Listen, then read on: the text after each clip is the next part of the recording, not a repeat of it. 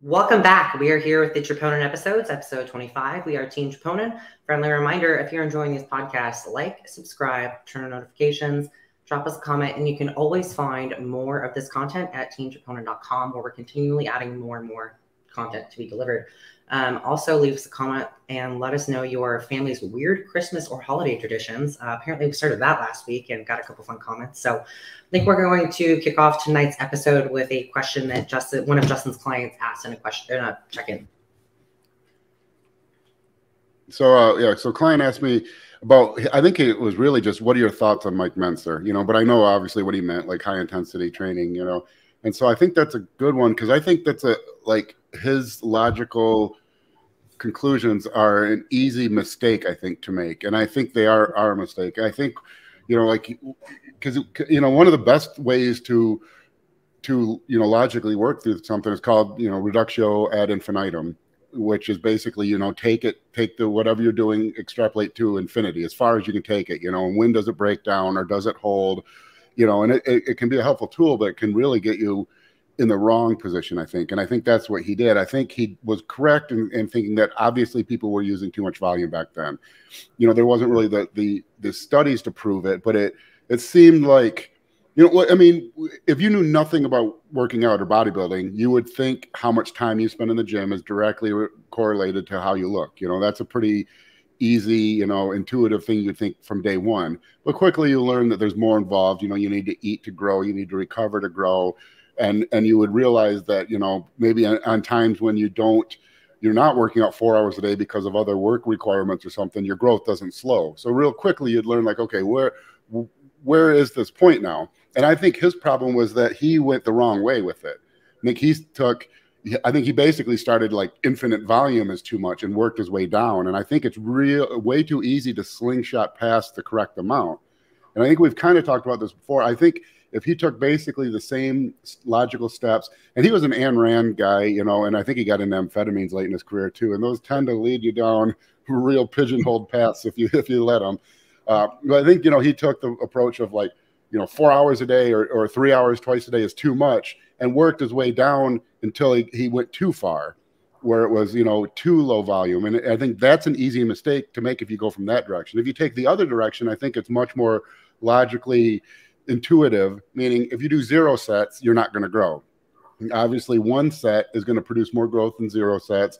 1 higher intensity set seems logically to produce more than 1 light intensity set. And we've done this before.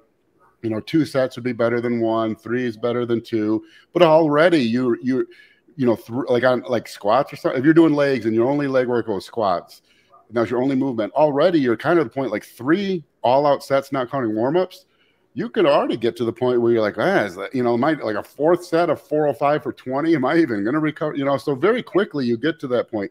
Now, as bodybuilders, we're doing more than just training a movement. We're training multiple body parts. When you train your back, you need to adequately hit all the muscles of the back to make sure everything grows evenly. So it's going to get more than that.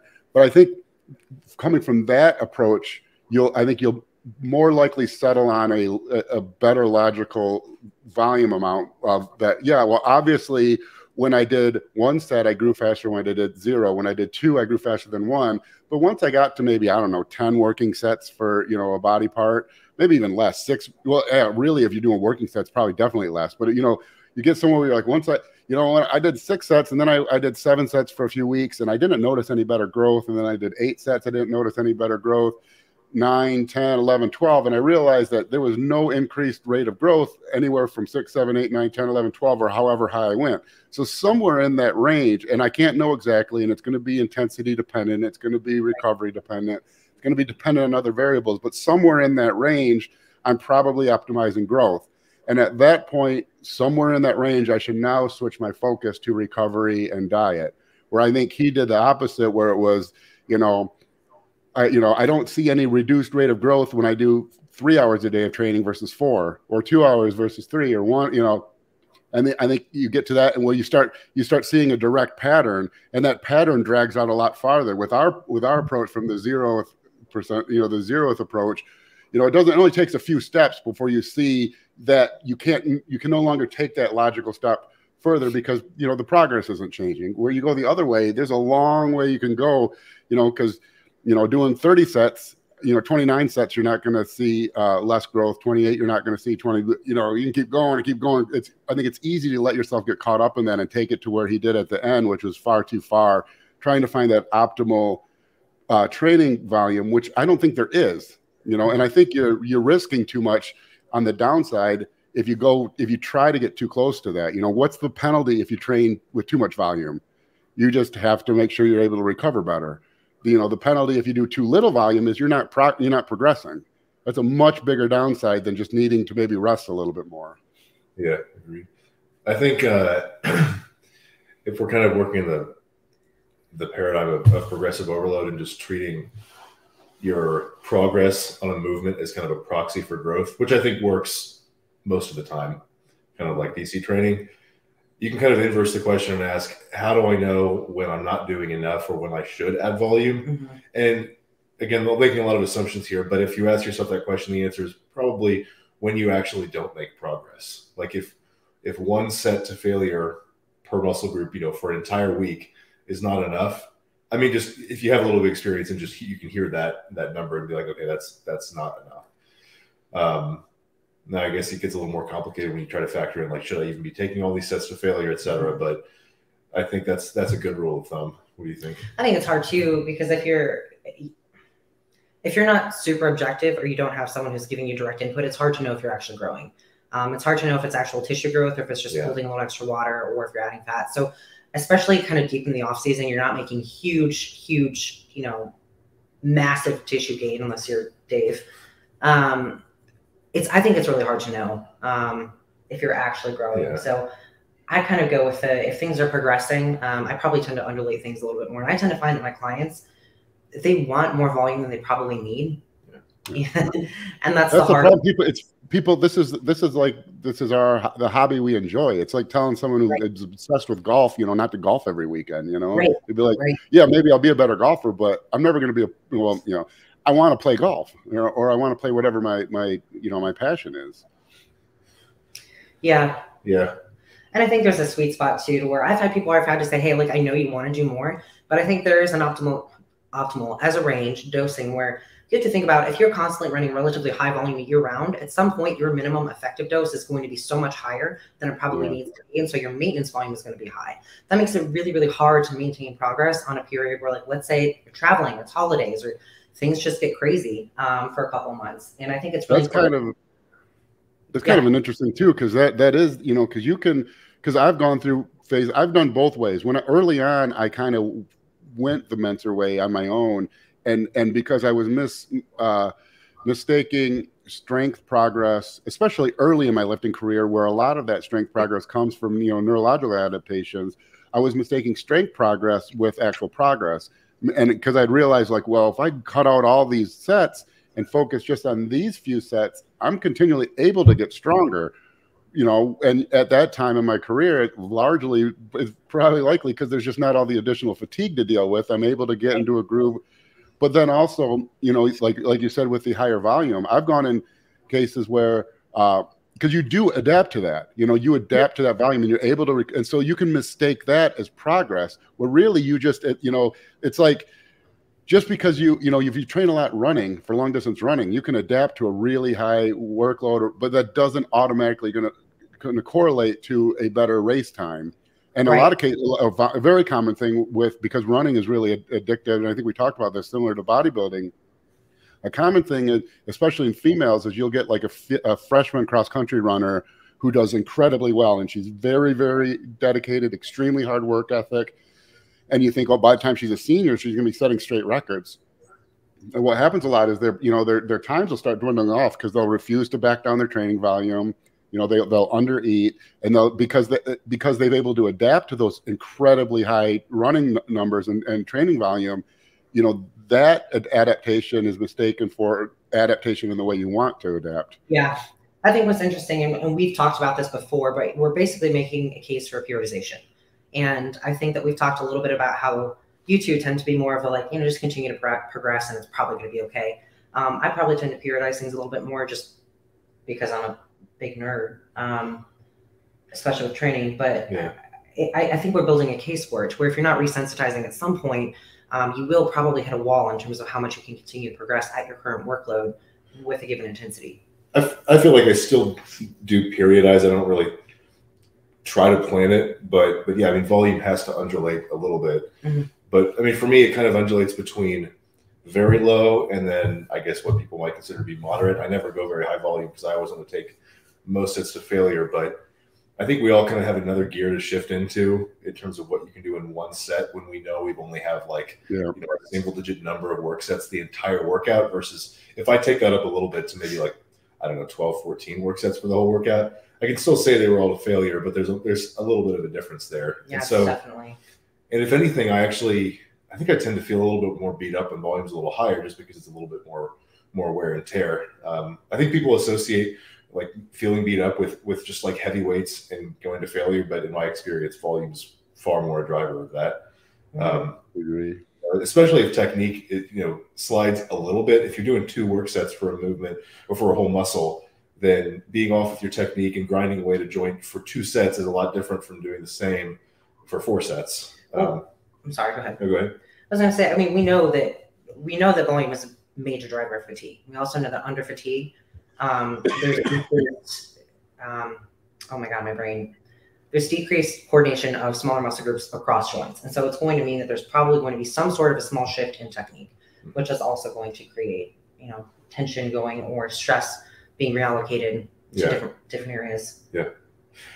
I feel like there's also something to say here for using like body composition as a marker and maybe even as a reason to increase or decrease volume. And I know we've talked before about how you don't really want to think of your training as a way to burn calories, so to speak. When you're training, you want to perform, get stronger, et cetera, and think about building muscle, not burning calories. But that being said, it does burn calories. Yeah, it does burn calories. And I think if you let volume get too low, I think you probably will start to see a shift in body composition for the worst, or at the very least, you'll see water retention creep up over the course of a week, 2 weeks, 3 weeks, and then that eventually turns into fat gain. So that's like another reason why I would undulate it, because I'll go like on a tear with like super low volume where every lift will progress really well and my weight won't really increase that much, even though food's really high. And then I'll kind of hit a wall where that stops working so well and like weight will start to creep up and I will start to feel really bloated. And oftentimes that's a good time to go ahead and increase volume. And maybe even focus like a little bit less on driving the weights up, maybe try to kind of stabilize things at a certain level and do a little bit more volume at the current strength level. So when you add volume, do you usually add movement or do you add extra sets to what you're currently doing? It's like a little bit of both. It's never like it's never a huge shift, but I'll go from like 2 straight sets for a movement and even 1 in some cases to maybe like always at least 2 straight sets, if not 1 straight set, and then 1 back off of that is, a cluster or rest pause or something that is essentially the stimulus of 2 or more some sets. Extension, basically. That, and then maybe add a movement here and there. Like maybe I did 2 movements for triceps the whole day because they were both balls to the wall, and I go to 3 or something like that. But if you look at the overall workload, that's basically going from an effective 8 or 10 sets up to like 15, which is a pretty substantial increase. Yeah, I mean, it's doubling. Yeah. Really. But, and I think that when you're looking at volume and work sets per session, it's also important to remember that an extra couple work sets of a smaller muscle group is not the same as adding, an extra set of a T-bar row, rest pause style. So I think even beyond just looking at number of work sets per session, it's a question of where are those coming from?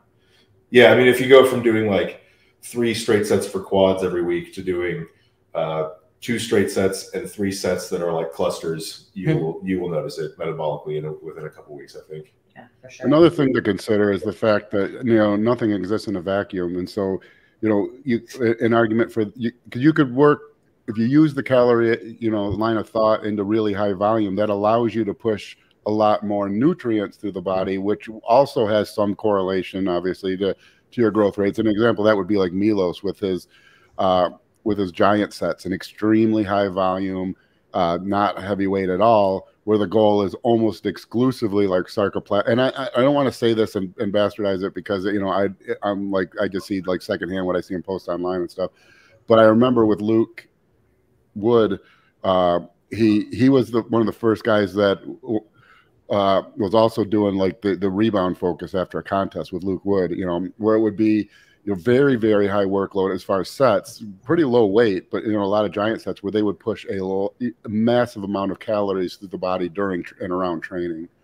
So. I think it's an interesting point to bring up too is, post-contest, what do things look like? And I'm going to bring this up because I'm working with two guys right now, very different scenarios who are both post-contest. One I worked with pre-contest, and the other one I only started working with post-contest. And pre-contest, the guy that I was working with before, I had a really good feel for what his baseline was. And so we've been able to push his volume and choose movements that were really, really good for him, and kind of really find a sweet spot of volume and intensity. The guy that I did not work with pre-contest, only came on post, was doing a very, very, very low volume program coming into the show.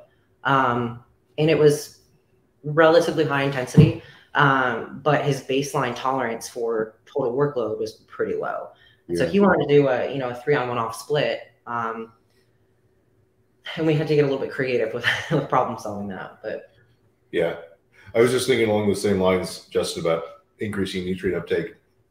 You always stress building metabolism, especially for guys who really need to put on more mass, because that's kind of a requisite for it. Plus, you want your prep to go well after the off season. So in my mind, you might say that protein synthesis absolutely caps out at like that gram per hour, 25 grams per day mark. And if that's your only concern, then you might say, well, X amount of stimulus and training is enough to achieve that, and so I don't need any more.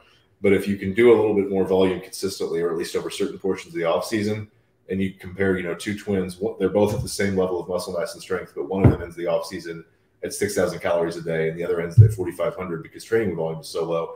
The first guy's going to have a much easier prep. Yes, yeah, and world difference. I mean, that's 3 pounds of fat per week calorie difference, at equal calorie amounts. I mean, that anyone's been on a diet knows if you have an extra 1,500 calories a day to play with, it's a different ball game. And as far not just hunger levels, but energy levels, what you're able to do with the changes you're able to make, how deep you're able to keep carbs and fats in on the diet. I mean, well, you guys have seen, like, from your first diet to, especially David with the size he's put on, like, eventually it's the best thing. Like, my favorite thing about the sport really is when you make that transition where prep goes from how much like hunger pangs can I tolerate to how precise can I be with the diet? Because hunger isn't the single highest driving factor. It's still there. You're hungry, you're tired, and fatigue is kind of always there. You can't avoid that. But it's more how precise can I be with everything, rather than just like, oh my God, can I make it through the day? I'm so hungry. We're gonna survive. Yeah. Yeah. I'm really curious too, and I'd love to hear your thoughts on this, Justin, since we're talking about training volume. If we think about like the pre-contest phase and then transitioning into a prep, what are your thoughts on how to handle training? I mean, I have a couple ideas, but I'd really love to hear what both of you think on how to handle training before starting prep, knowing that whatever baseline volume and intensity you're at, it's going to be tough to maintain. I was thinking that too. As you're getting the last few weeks, and especially if you're doing an extended, like if you're going to multiple shows and you say you've got 22 weeks coming up or something, that's tough to manage. That's the good question, because the worst thing as a coach is, when is everyone's motivation at peak levels for a prep? The month or two before prep starts. Everyone wants to start prep early. Everyone wants to bring calories down early. Everyone wants to add cardio early because they're ready to get going. And that's the hardest thing, is reminding people that, everything in due time, because that's the first thing everyone wants to do is, I'm 20 weeks out. I'm ready to start tightening it up. It's like, I know you are now, but you need to be ready to continue tightening it up in 5 months, or I'm ready to start cardio now. It's like, well, I know you are, but remember, we're not going to get to back down cardio until you're stage ready, which is probably not going to happen early, because it's very difficult to get stage ready. So what I kind of like to do is I don't like to really change much with training. I don't, because I recommend, if you're going to take a deload, you're going to take a week off, anything like that, it's in that 4-week period before prep. And I typically recommend people cruise, which correlates usually to a reduction in intensity and volume a little bit also, but really not much with training, probably a slight reduction. But really not much. But I mostly don't want people to think that increasing volume and prep is the way to go, because that never works. Because again, you want to start doing that at 16 weeks out or whatever, when motivation's sky high. And if we can't just remove those calories, because we've adjusted the diet based on your energy output, and so if you're burning all these calories with this crazy high volume, it sucks, but you can't really drop it, because if you lose 400 calories a session in the gym, we have to pull 400 calories out of the diet. And at the end of the prep, we don't have that. Yeah. So that's my, training's difficult for me because for me, like the diet is the best diet is the best diet. And I think I've said this before, you know, it's a little more black and white. It's, you know, this diet works, you know, make it taste as good as you can, but this is what works. You don't get to beat around the bush with it. Training's a little different. Training's a little more emotional. So I don't like to force too much because if people don't enjoy the training, you don't get the most out of the training. And so I would rather someone get like 10% out of alignment with perfection in either direction in training, knowing that whatever they're doing, and you know, they're close to where they need to be, but whatever they're doing, they're super motivated to do it, so they're going to give it their all, rather than steer them back to the middle or whatever I think is the middle and have them dread going, and then we lose a lot of the benefit. I might have a slightly different opinion on how to approach training during prep, or at least the start of prep, but I say might because this isn't really how I've tried it yet. I think all my preps, I've just basically kept training the same until I couldn't quite keep it the same, at which point I'd start to dial volume back a little bit and just try to keep strength as high as I could. But I'm kind of stealing from Joe Bennett, hypertrophy coach here. He's mentioned how you actually might want to be at a place at the beginning of a prep to where you have a little bit of wiggle room to increase volume. And that doesn't mean do it emotionally because you're motivated and just go crazy high. It means if you can start at a prep at a point where you have that wiggle room, then by increasing your volume, you can probably keep calories a little bit higher for a little bit longer compared to if it started at a baseline or even lower. And so I guess if you were going to take that approach, I'd say you probably want to end assuming you're going to do a cruise in between, you might want to end your off season at like what would be your peak volume when you're also pushing your food the highest, and then go into a cruise phase where you have, probably drop volume as much as you can while still maintaining your muscle mass and your strength and keeping your body composition in a decent place. And yeah, just focus on keeping your strength as high so that basically you can start prep. You're gassed up, you've maintained a decent body comp, and you have a little bit of wiggle room as far as increasing volume goes. And then you have even more wiggle room to pull it back, say 5, 6, 7 weeks into prep when you start to feel more fatigued. I can agree with that. Yeah, I can definitely agree with that. That's certainly how I've run for my clients as well, where you can use that kind of first start of prep to almost let them acclimate. And later on in prep, as energy dips, you can really consolidate and kind of tap into that second gear that you've both talked about, where when you know you only have 1 or 2 really tough sets in a session, you really can maintain intensity, because that's the thing that's going to allow you to maintain the mass. So a lot of times early on in a prep, I'll ramp volume up just a little bit so that later on we can consolidate as we kind of peak intensity a little bit more. Yeah, I actually find if you approach volume correctly that way, I find that like the period between, say, I don't know, 12 and 6 weeks out, 12 and 4 weeks out, for me, it actually ends up being a really fun time to train, because I am hungry and I'm getting tired, but I'm also able to pull volume back a little bit. And so it's probably when volume is about its lowest effective dose for growth, but I can go into each session and make some strength gains, and it becomes like the fun part of prep, because, the rest of the day kind of sucks because you're hungry, but at least you have something to look forward to, and you get to, hit PRs. Yeah, I think we've talked about that. That was always for me, it was about 8 to 12 weeks out, or maybe 8 to 14 weeks out, when all my the videos you see of me online with really big lists were almost always in that period, because it's like this perfect storm where you've increased cardio, so your water retention's down, your cardiovascular ability is a bit higher. So, so all your sets are really pure muscular failure sets. When you're a bigger guy, when you're 290 pounds, it's a lot of mass, and high rep leg and back movements can really easily turn into, well, am I failing because my muscles are done, or because my lungs are done, or is it a combo of both? And any of those other than just all muscle failure is not what you want. And then you kind of looser around the joints. You have a little more flexibility at some of the joints for like a squat or a deadlift.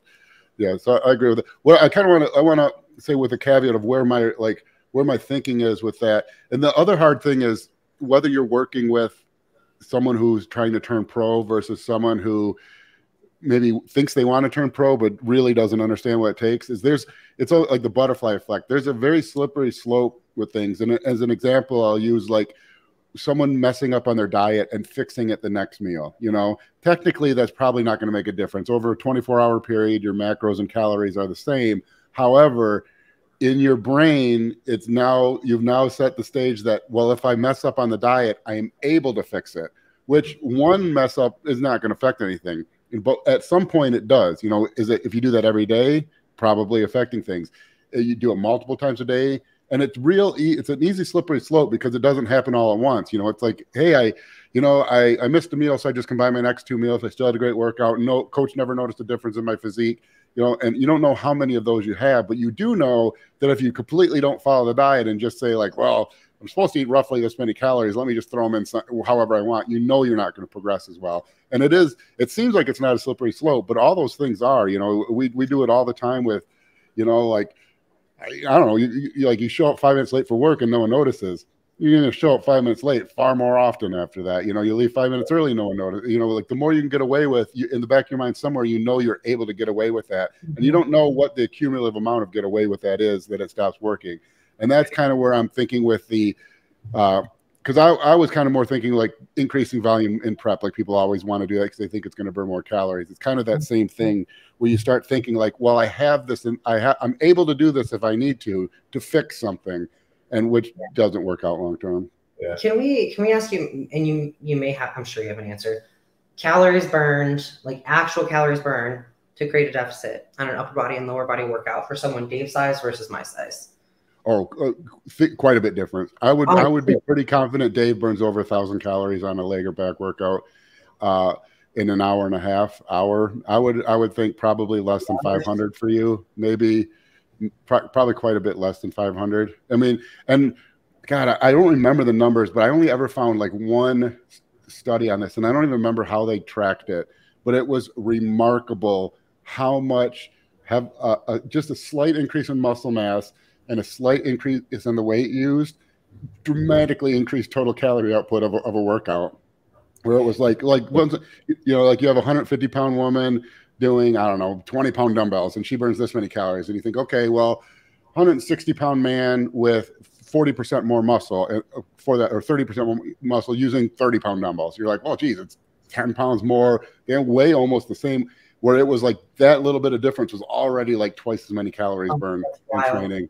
Yeah. And it was also quite a bit more calories than anything else. Weight training, I think, was the highest per hour calorie burning with no, you know, like, no real guides of what the weight training was. So you just have to assume it was some standard workout, you know, 2 or 3 minute rest between sets or whatever, where it was dramatically higher than all other forms of cardio. And it's really a lot of like walking, the average American. So I'm assuming that when they say that, it's probably like 5'9", 160 pounds or something, whatever they consider, obviously not American then, but the average person. But they burn about 40 calories per 1,000 steps. And so like people always think like, I'll increase my steps, you know, it's like, you don't burn anything. Like a short female. Yeah.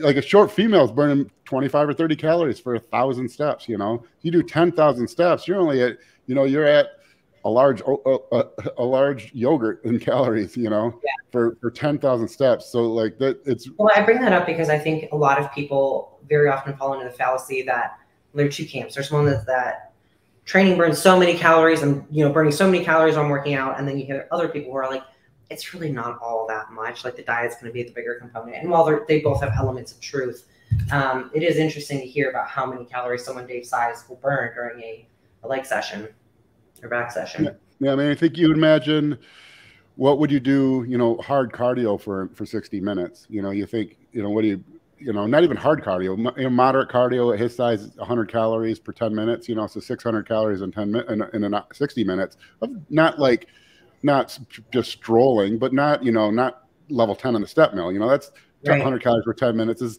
that's about what I do when I'm doing HIIT, when I don't really push it. You know, I think I used to try to get like 125 or 130 per 10 minutes when I can't even remember now. It's been so long since I tried hard, but but you can imagine clearly in an hour and a half workout, well over 1,000 calories, but it's also enormously depressing how much fewer calories a female will burn in the same time period, which shows up in the diet. I mean, you can really see in the diet difference. Yeah. That really sucks because despite those huge differences in calorie consumption and expenditure, the hunger levels are not different. Same. And even worse is a male's body is more like hormonally adapted to be lower body fat. So, you know, anytime you get anywhere near single digit body fats, a male's body is still, especially if he's on anabolics, still, you know, chugging right along, still looking to hold on to every bit of muscle, still comfortable with burning every bit of excess calories from fat. Where a woman, you get below about 16%, and they're already, you know, hormonally and evolutionarily, they're already thinking, how much do I need this muscle? Because if I get pregnant, I'm not going to survive. Yeah. Yeah. This is why I think it's just especially impressive when some of the women's physique competitors get into the shape. Oh yeah, and well, and you can see the difference. Like they routine, you see women routinely do 3 hours of cardio a day, where dude like John Meadows going to do cardio. You know, it's like they're two different sports really. And I almost shed a tear sometimes when I send some of the late diets, because I feel like, especially and we don't like, the whole coaching industry is terrible because every coach has a couple videos where they like kind of brag about how they don't got to starve their girls, and it's like, you don't have a choice, you know. No one starves them on purpose, but they don't have metabolism. They burn 1,600 calories a day on their own, and you need to burn 1,000 calories a day to get them in shape on time. That's 600 calories they get to eat. You know, you can make up for it by extra workload, but that's not any food. I think there's a lot of, I mean, we all know there's a lot of dishonesty, but even amongst the women's physique competitors are like, oh yeah, I was having like Chipotle leading the show and this, that, and the other. And afterwards they come out and they say, actually, I have to change divisions because my body literally wants to go to bodybuilding because I was on zero food. I was on air the last couple of weeks. Yeah. Okay, well, I had a client one time. So, this is years ago. I don't even want to say what sport because I only had a couple turn pro in that division. But a female who went, this was when the forums were on, and went, I found her on like 4 or 5 different forums bragging, and which is great. It brought me business, but it was terrible because she was bragging about like eating Subway and, you know, but she basically described however many cheat meals I allowed in the diet. She mentioned only those meals and what she was eating.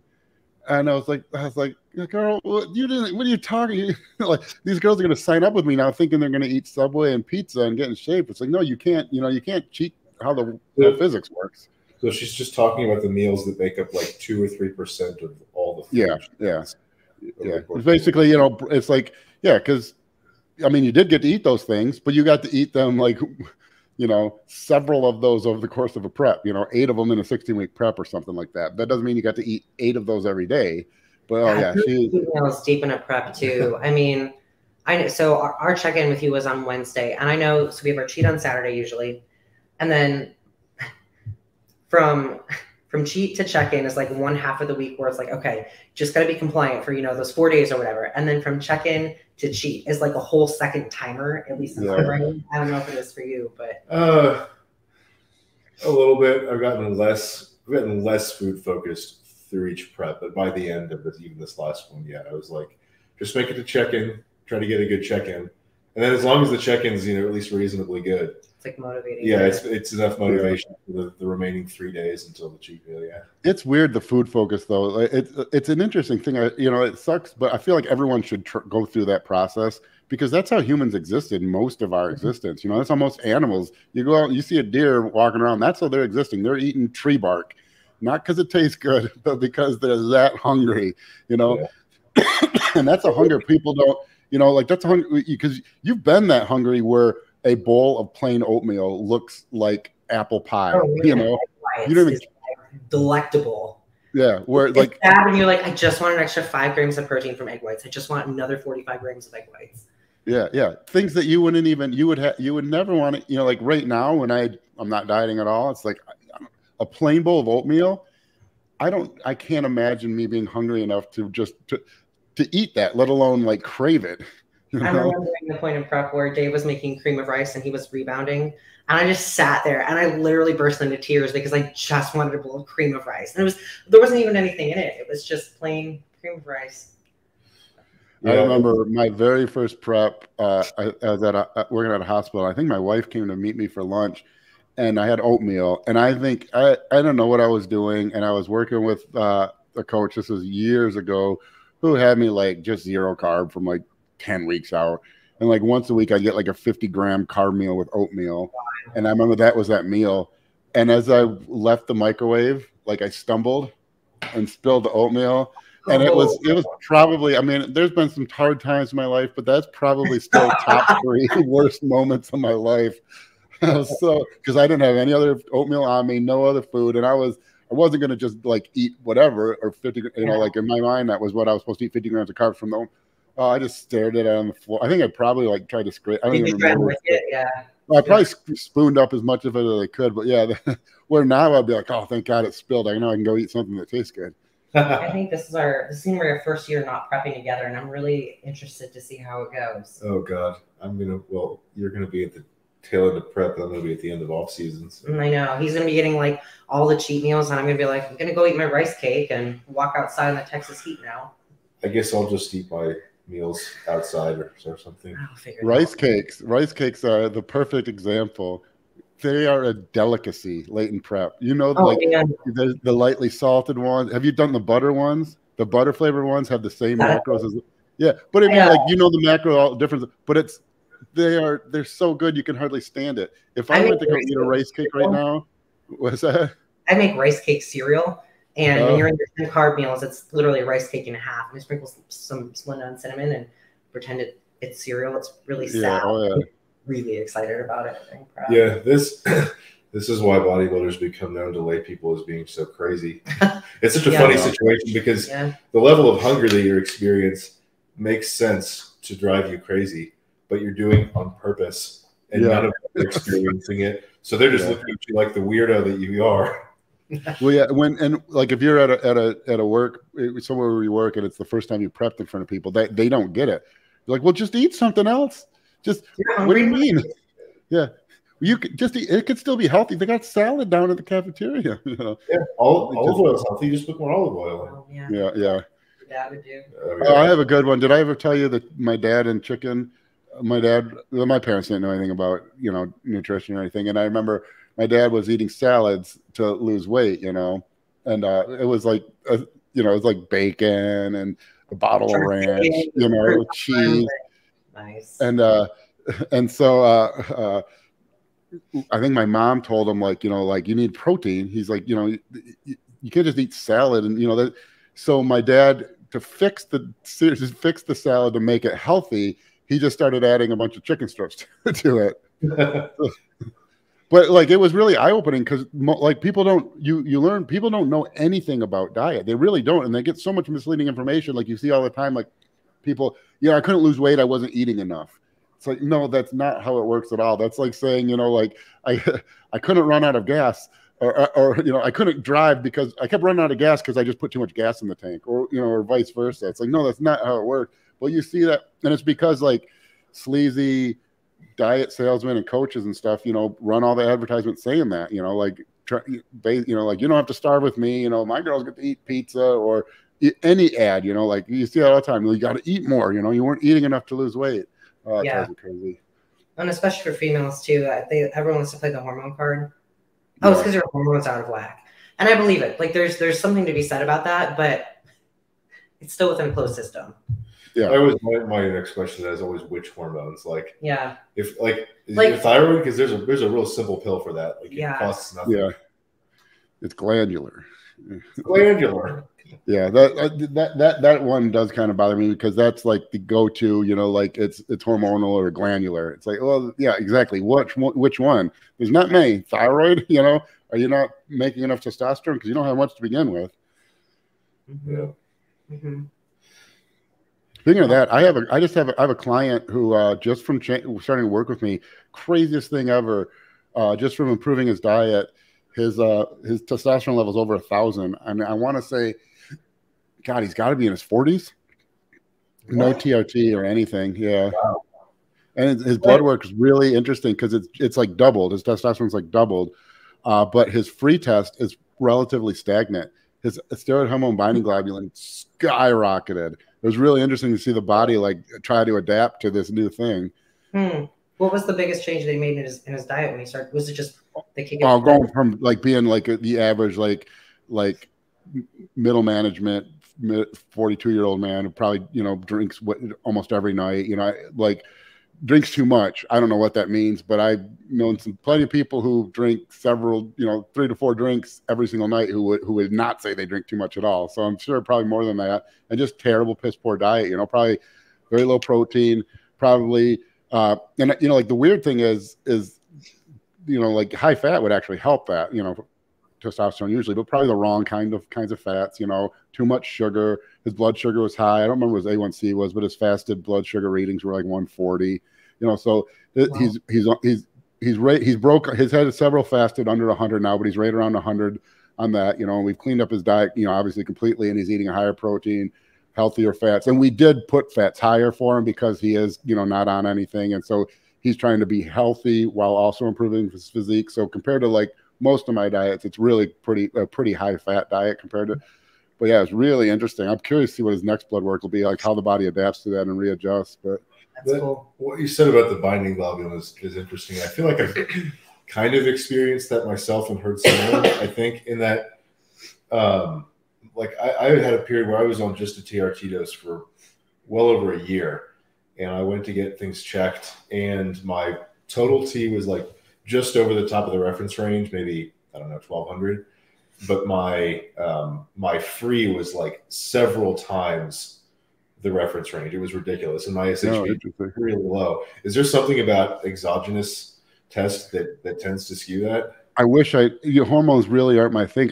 That's something that'd be worth looking into, or I don't have a real answer for that.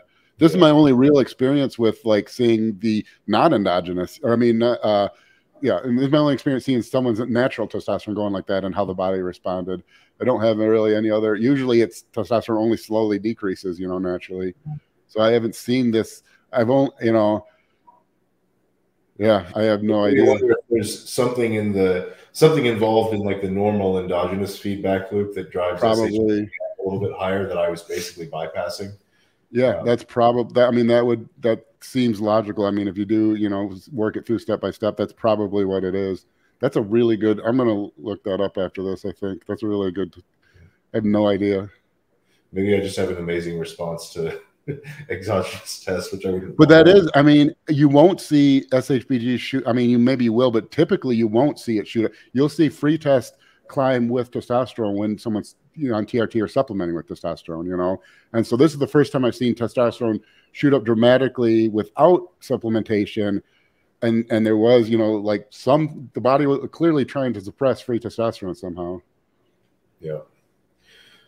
Well, I think that's probably what we'll cover for the night. Sound good? Anything else you want to? Yeah, perfect. I got to get up in several hours to go pray to the passport gods. Yeah, we'll create a sacrifice for you, maybe. Yeah. Live chicken, they said. I don't know if you have one, but preferably a live chicken. I was going to burn or goat at the altar. Well, thanks again, guys, for listening. Friendly reminder: you can also check out firstattachmentnutrition.com. You can use use code TROPE10 on ebooks, shirts, apparel, as well as supplements. And again, subscribe, drop us comments on anything you'd like us to touch on, and we often use those for topics. So thanks for tuning in. Yep. Happy New Year, guys. Yes. See ya. For more content like this, visit www.teamtroponin.com. This video is brought to you by First Attachment Nutrition, battle-tested nutrition, expert formulated supplements. Join the First Attachment revolution.